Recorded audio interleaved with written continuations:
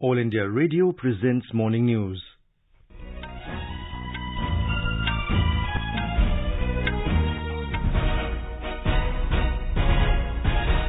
Good morning, I am VC Pramod and with me is Subhadra Ramachandran. The headlines.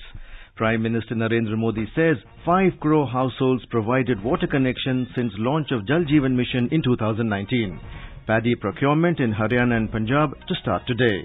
Lieutenant Governor Manoj Sinha launches 20 paddy procurement centres in Jammu, Samba and Kathua districts. India's COVID-19 vaccination coverage crosses the 90 crore mark. Niti Aayog to felicitate 75 women achievers as part of Azadi Ka Amrit Mahotsav celebrations. World's largest Khadi tricolour unfurled at Leh in Ladakh on Gandhi Jayanti. Nagaland to host 56th National Cross Country Championships next year. And in IPL cricket, Rajasthan Royals beat Chennai Super Kings by 7 wickets.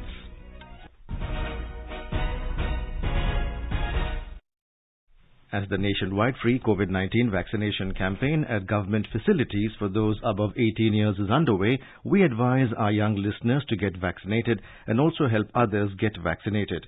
We also advise our listeners not to lower their guard as COVID-19 remains a threat to our health. Please stay at home unless it is essential to go out and continue to follow these 3 simple steps. Wear a face mask, maintain 2 gaz ki duri for social distancing, focus on hand and face hygiene. For any COVID information and guidance, contact National Helpline numbers 011-2397-8046 and 1075.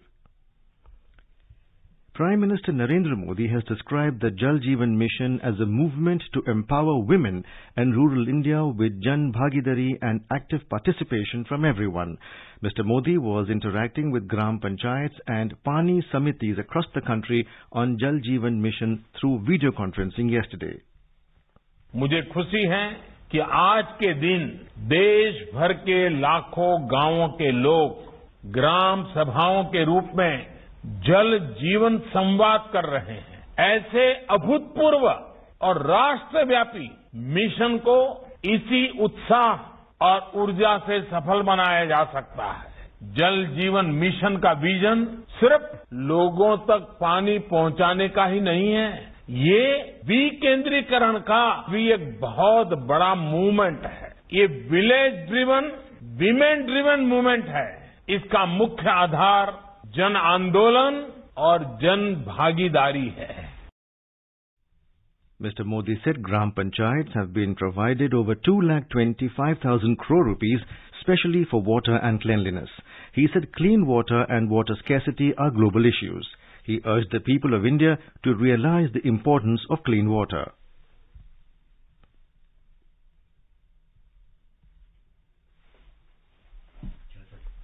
The Prime Minister said 5 crore households have been connected with water connection since the launch of Jal Jeevan Mission in 2019.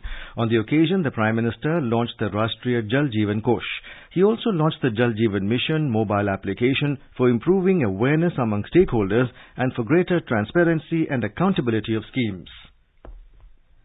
Prime Minister Narendra Modi has congratulated the winners of the Healthgiri Awards 21. In a tweet, Mr. Modi lauded the India Today group for their regular practice of honouring grassroots level change makers, be it in cleanliness or now healthcare, on the 2nd of October every year.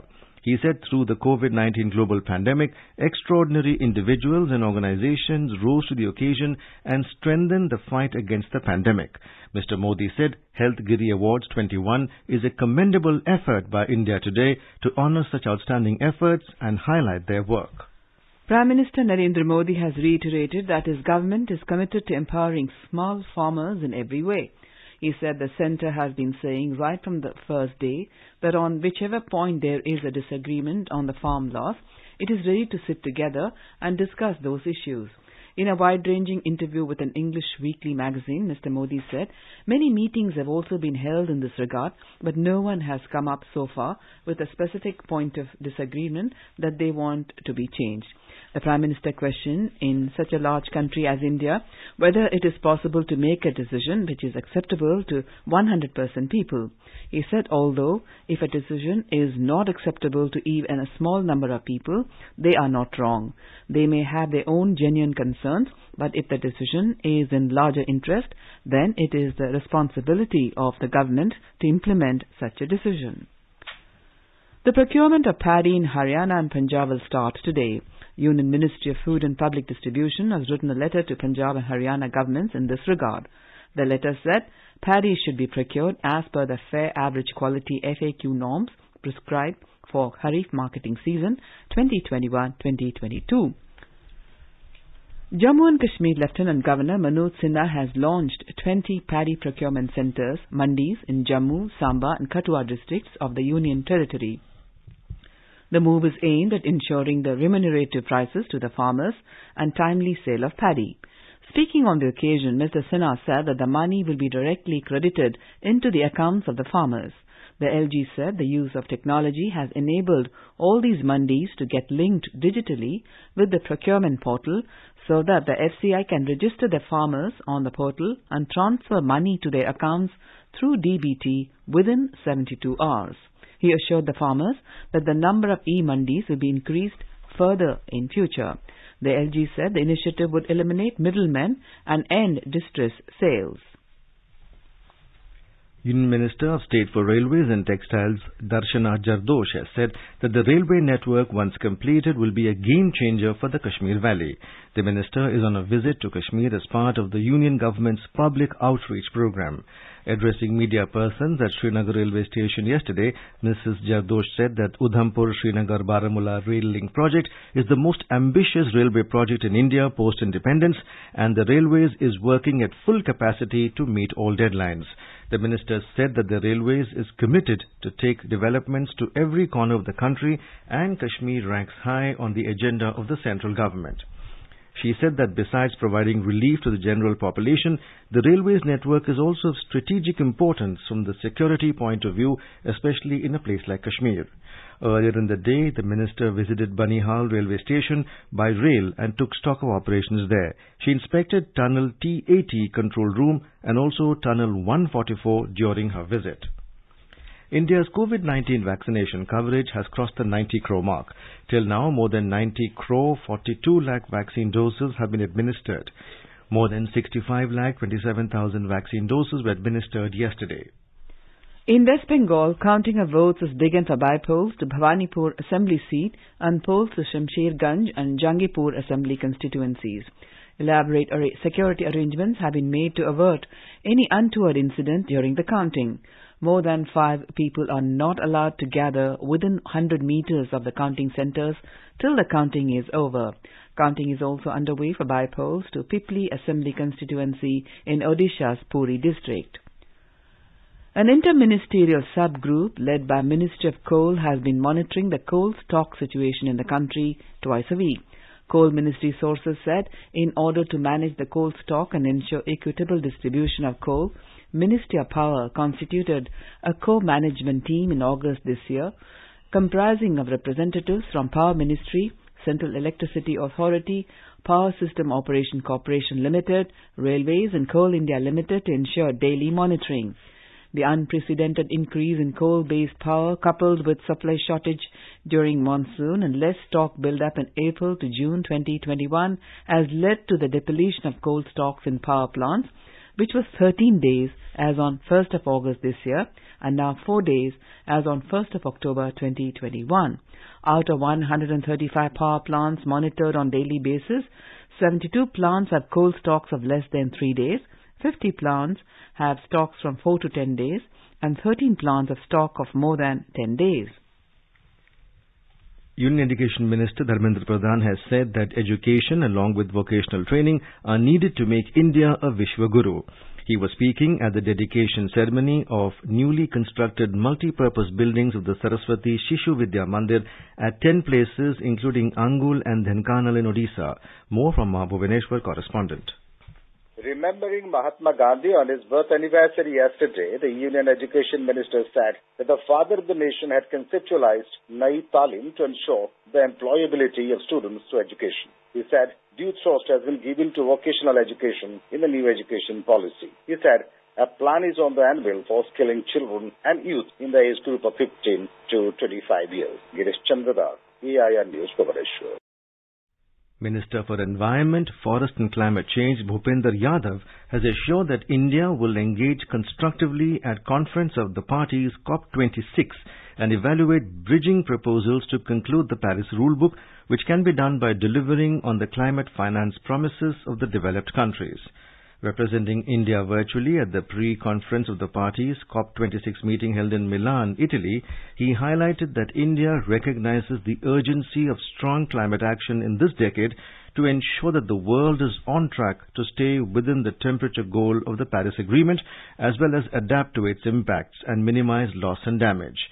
Mr. Yadav said, hence the COP26 outcome must emphasize the need to plug the ambition gap by delivering the means of implementation support that will allow developing countries to enhance their climate actions. The pre-COP26 meeting was hosted by the government of Italy from the 30th of September to the 2nd of October 2021 in Milan, Italy, in the run-up to the COP26 next month. Environment Minister Bhupender Yadav has launched a web portal, indianwetlands.in, on the occasion of Gandhi Jayanti and heralding the iconic week of Azadi Ka Amrit Mahotsav of the Ministry. The portal is a single point access to all information relating to wetlands. The portal is a dynamic system for processing information and making it available to the stakeholders in an efficient and accessible manner. The portal also hosts capacity building material, data repository, videos and information for students. Importantly, a dashboard for each state and UT has been developed to access the portal and populate it with information on wetlands in their administration. You are listening to the morning news on All India Radio. A reminder of the headlines before we move on. Prime Minister Narendra Modi says 5 crore households provided water connections since launch of Jal Jeevan Mission in 2019. Paddy procurement in Haryana and Punjab to start today. Lieutenant Governor Manoj Sinha launches 20 paddy procurement centres in Jammu, Samba and Kathua districts. India's COVID-19 vaccination coverage crosses the 90 crore mark. Niti Aayog to felicitate 75 women achievers as part of Azadi Ka Amrit Mahotsav celebrations. World's largest Khadi tricolour unfurled at Leh in Ladakh on Gandhi Jayanti. Nagaland to host 56th National Cross Country Championship next year. And in IPL cricket, Rajasthan Royals beat Chennai Super Kings by 7 wickets. For quick news updates around the clock, follow us on our Twitter handle at AIR News Alerts.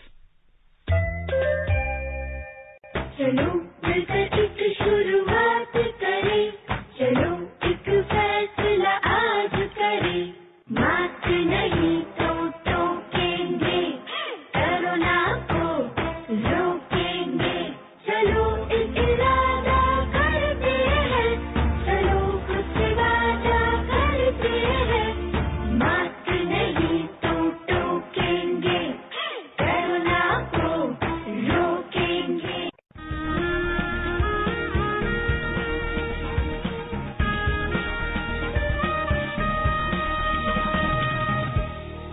आजादी के आंदोलन के खजाने में ऐसे ढेरों शब्द जिन्होंने बदल दिए इतिहास, तारीख बदलने वाले लफ्जों पर आकाशवाणी समाचार ला रहा है विशेष कार्यक्रम धरोहर हर सोमवार.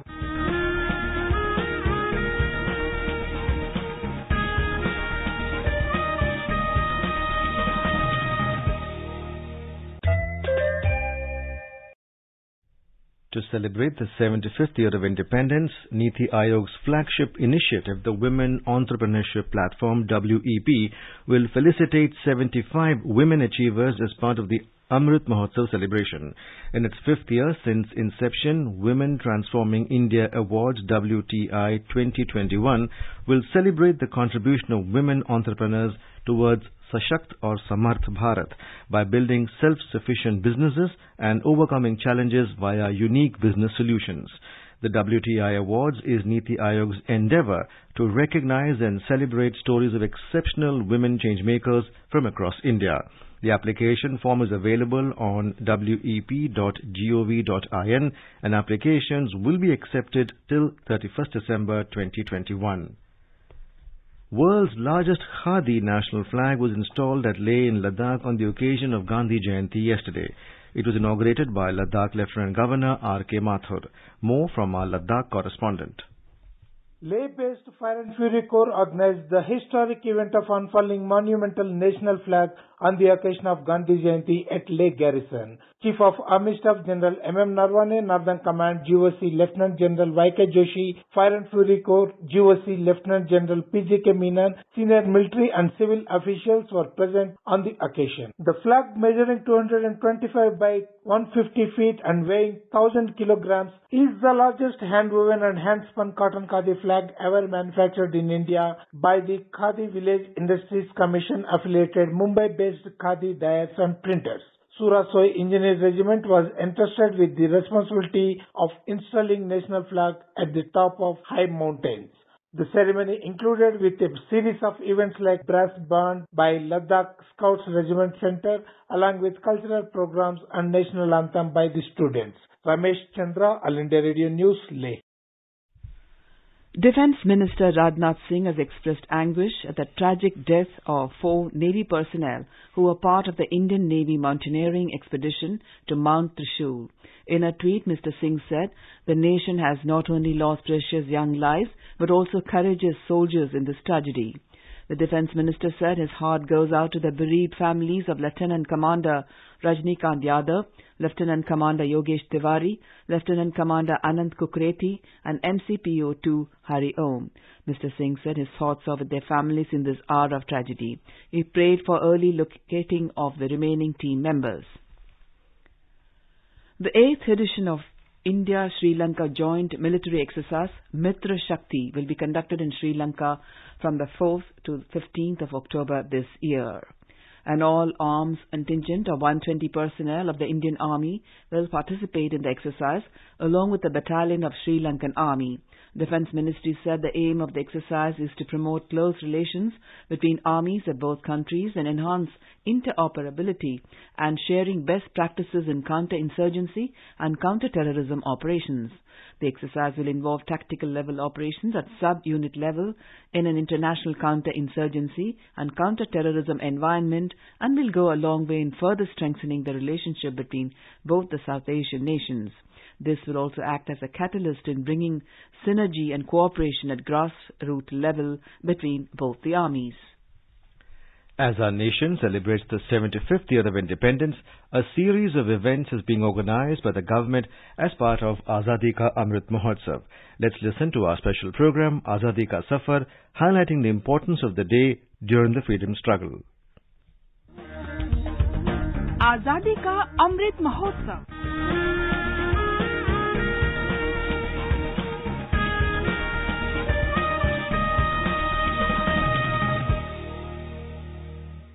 Azadi Ka Safar with AIR News. India's glorious fight for freedom is one of the greatest struggles the modern world has ever witnessed. AIR News brings you a glimpse of the valiant struggle every day.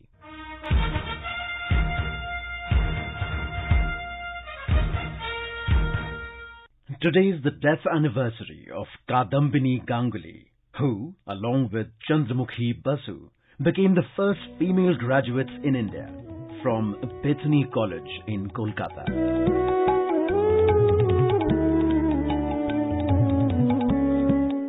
Kadambini Bose was born in Bhagalpur, British India, modern-day Bangladesh, on July 18, 1861.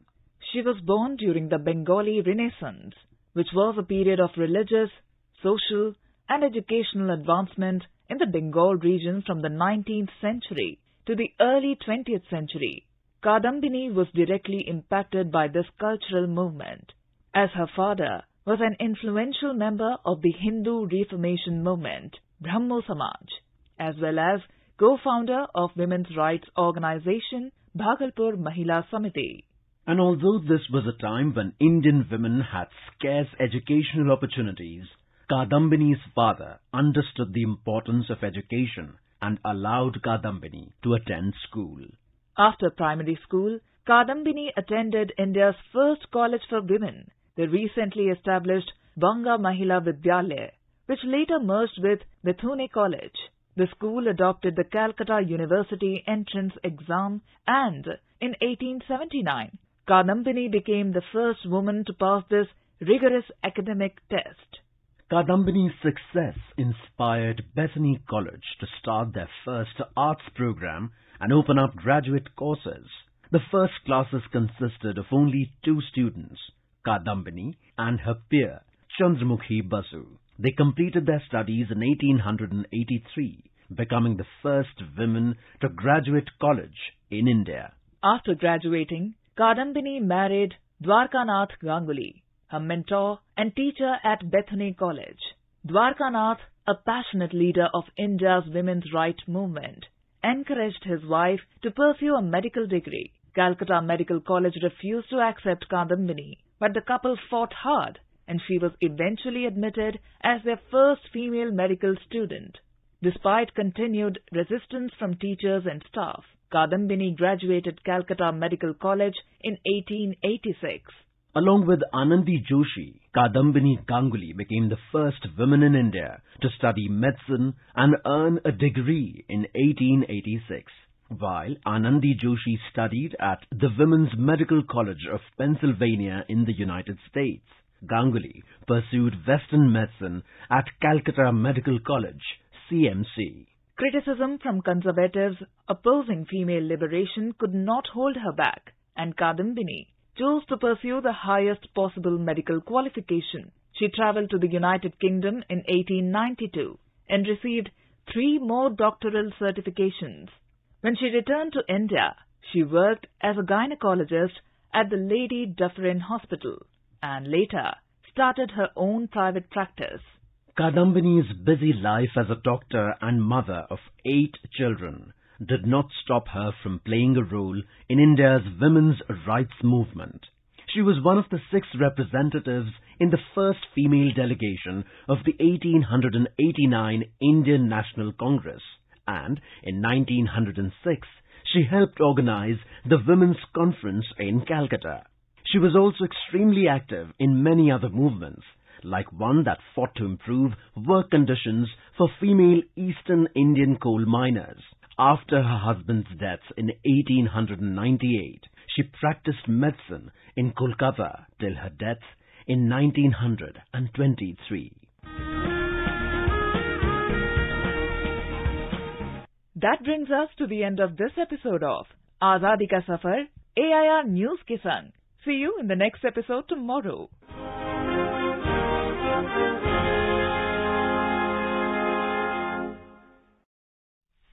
Narcotics Control Bureau's Mumbai unit has carried out a raid on a private cruise in Mumbai and busted a drug party. NCB Zonal Director Samir Wankhede said they are investigating 8 to 10 persons and probe is underway. Drugs are being recovered. It is being said that son of a Bollywood actor is also among them, but the agency has not shared any details. In the program Spotlight, we are broadcasting a special series, Seva aur Samarpan, 20 Saal Sushasan Ke. Today the theme is India First Foreign Policy, Vishwa Guru. It showcases Prime Minister Narendra Modi's resolve and dedication to make India a global leader. This special program can be heard tonight on FM Gold channel and additional frequencies from 9:15 p.m. onwards. This program will also be available on our website, newsonair.gov.in, and on our YouTube channel, News on Air Official. I'm raising awareness about coronavirus in Corona Jagrukta series at 9:30 to 10 p.m. A senior doctor from a renowned hospital will be with us to answer the queries of listeners. So keep listening to All India Radio News for the latest developments. Nagaland will host 56 National Cross Country Championships next year. Addressing media persons at Kohima, Associate Vice President of Athletics Federation of India, AFI, Abu Metha said it will be the first ever for the state to host a national athletics event.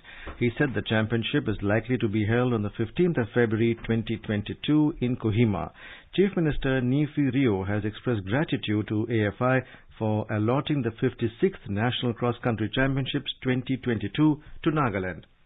In IPL cricket, quick fire 50s from Shivam Dubey 64 not out and Yashasvi Jaiswal 50 guided Rajasthan Royals are out to beat Chennai Super Kings CSK by 7 wickets in Abu Dhabi last night. Chasing the target of 190 runs, Rajasthan Royals scored 190 for 3 in 17.3 overs. Earlier, Rajasthan won the toss and chose to field. Batting first, Chennai set up the target of 190 runs in front of Rajasthan with the heroics of opener Ruturaj Gaikwad 101 not out in 60 balls. The score is made in IPL 100. In another match yesterday, Delhi Capitals defeated Mumbai Indians by 4 wickets at Sharjah. While MI scored 129 runs for the loss of 8 wickets in the stipulated 20 overs, Delhi Capitals smashed 132 runs in 19.1 overs for the loss of 6 wickets. 2 matches are scheduled today. Royal Challengers Bangalore will take on Punjab Kings in Sharjah at 3:30 p.m., while Kolkata Knight Riders will clash with Sunrisers Hyderabad in Dubai at 7:30 p.m. Now let's take a look at the weather forecast for today. The national capital Delhi is likely to have generally cloudy sky. The temperature will vary between 26 and 35 degrees Celsius. Mumbai will have generally cloudy sky with light rain. It recorded a minimum temperature of 25 degrees Celsius, while the maximum is expected to be 31 degrees. Chennai is expected to have generally cloudy sky with light rain. The lower limit of temperature was 26 degrees Celsius, while upper limit is expected to be nearly 34 degrees. Kolkata is likely to have partly cloudy sky with 1 or 2 spells of rain or thunder showers. The city noted a minimum temperature of 28 degrees Celsius, while the maximum is expected to be around 35 degrees. Srinagar will have partly cloudy sky with 1 or 2 spells of rain or thunder showers. Temperature will hover between 16 and 26 degrees Celsius. Jammu will also have partly cloudy sky with 1 or 2 spells of rain or thunder showers. The minimum temperature was 22 degrees Celsius, while the maximum will be around 32 degrees. Leh will have generally cloudy sky with possibility of rain or thunderstorm, and the temperature will vary between 7 to 22 degrees Celsius. Gilgit will have generally cloudy sky with possibility of rain or thunderstorm, with temperature hovering between 15 and 31 degrees Celsius. Muzaffarabad will have partly cloudy sky with 1 or 2 spells of rain or thunder shower. The minimum temperature was 21 degrees Celsius, while the maximum will be around 31 degrees. Vishakhapatnam will have generally cloudy sky with 1 or 2 spells of rain or thunder showers. The city noted a minimum temperature of 27 degrees Celsius, while maximum to be around 34 degrees. In Hyderabad, the temperature will hover between 24 and 33 degrees Celsius with cloudy sky and light rain. Bengaluru will have partly cloudy sky with 1 or 2 spells of rain or thunder showers. Temperature will fluctuate between 20 and 29 degrees Celsius. Thiruvananthapuram will have generally cloudy sky with few spells of rain or thunder showers.